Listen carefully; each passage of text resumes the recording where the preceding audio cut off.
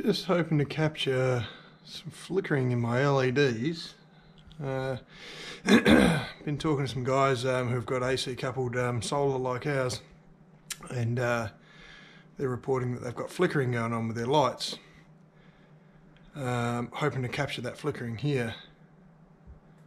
I think I've figured out what it is. So LED lights have some form of either like a stepping power supply or some other form of power supply in them that obviously rectify the power and then take it down to the appropriate voltage. The AC coupled power control mechanism is on a Victron inverter, for example, when you build a microgrid, is to use phase shift. The Australian standard for grid DRM, or at least in Western Australia where I live, it's voltage. So when the voltage is at a sustained X, it tells your equipment to either stop pulling power or stop producing power. So with the Victron gear, and this is configured for off-grid use, it's not going to do it now, you watch. I'll have to set a camera up to watch it, but what's been causing it is the grid frequency. Yep, there it goes. Right, got him, cool. So let me run over to my computer. So the flickering is happening whenever this frequency goes to 52.9 or anything above 52.5 Hertz, it's causing flickering. So I want to validate that now by going outside.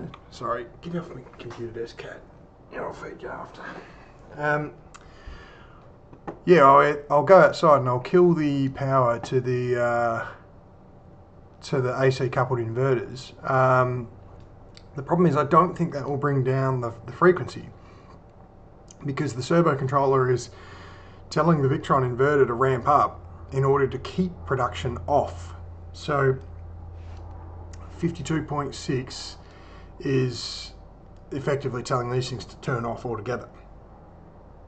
That's why these ones are running and these ones are not.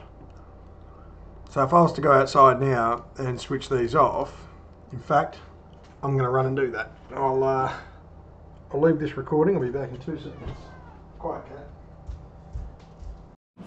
So these should all be in state 560, which they are, which tells me that they're throttled out, which is good. So that's the control mechanism working. Not much good to us if the control mechanism is, you know, preventing us from being able to use our gear. So still on that new version. So hey, here's a caveat of having this new version on. I can't use the remote console anymore, which is really frustrating. Now, I can't see the frequency here, but the solar yield has just changed. Battery's already at 100%. So, no light. I've got a bulk flash. Have these things changed state? Still in state 560. One of them has started producing power, I think. No, let me go and check the computer.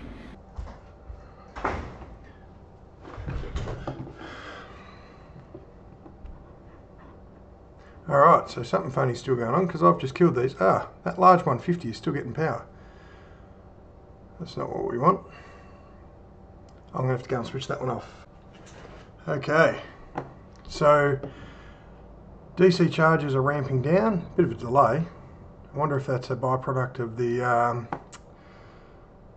servo controller current version maybe not being as good. So what we should see here though is it should start to adjust this down from 52.8. When it wants these things to ramp up, we should see this frequency go down. I have a sneaking suspicion that this is not as live as it's making out it is. Let's try a refresh, eh? 52.8. I'm going to go and turn on the oven, see if that makes a difference.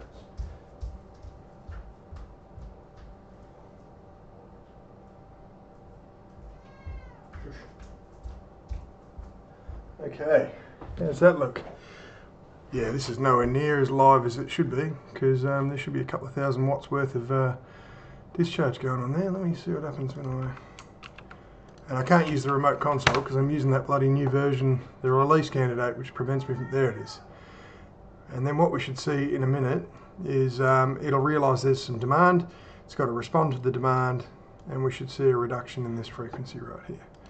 Let's have a look. Are we logging it? I don't think we are. Let's start logging it. Where are we? No. VE shed inverter, here we go. DC current, AC, oh we are logging it. Just didn't see it, wherever it is. Can we search for frequency? Input frequency, output frequency. Yeah, so there we go. Clear as day.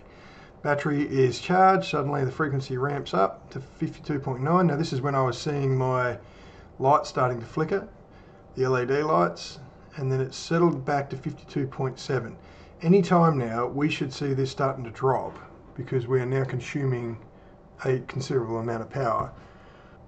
I guess what you've got to do is maybe customize the demand response frequency mode so that it's maybe, fully off is at 52 and fully on is at 49.5 maybe.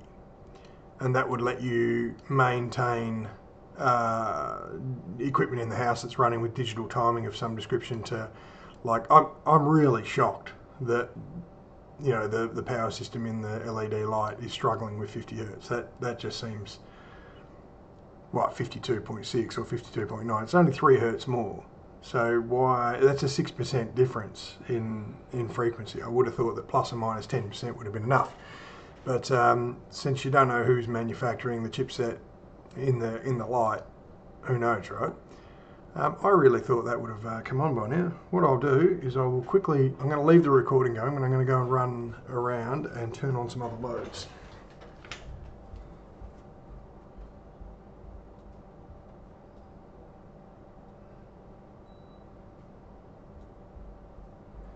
So that's a split system fired up, we should see that. Now the inverter at 25 degrees Celsius is good for like a consistent 8,000 watts. At this temperature, 35 degrees Celsius outside, ambient temperature, we're probably only going to be good for about 7,000.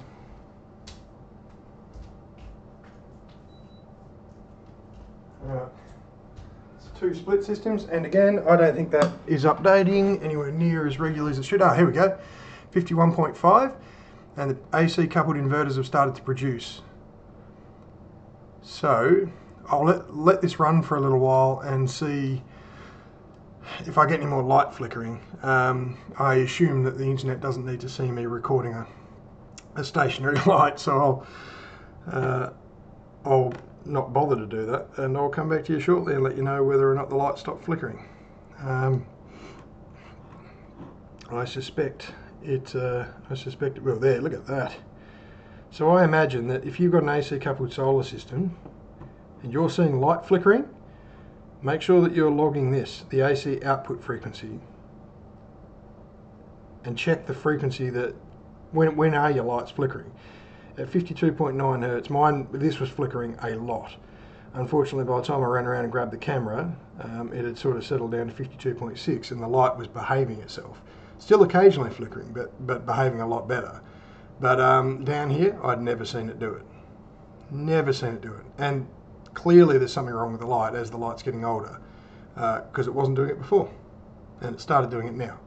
So whether or not there's a component wearing out in the light that's, exacerbating the issue, who knows. But it hasn't flicked again since that has come down. So I'll monitor it. I'll be back shortly, see if we can confirm it or not, that the frequency is in fact what's causing the LEDs to flicker. But I'll do that in a second video. So thanks for watching.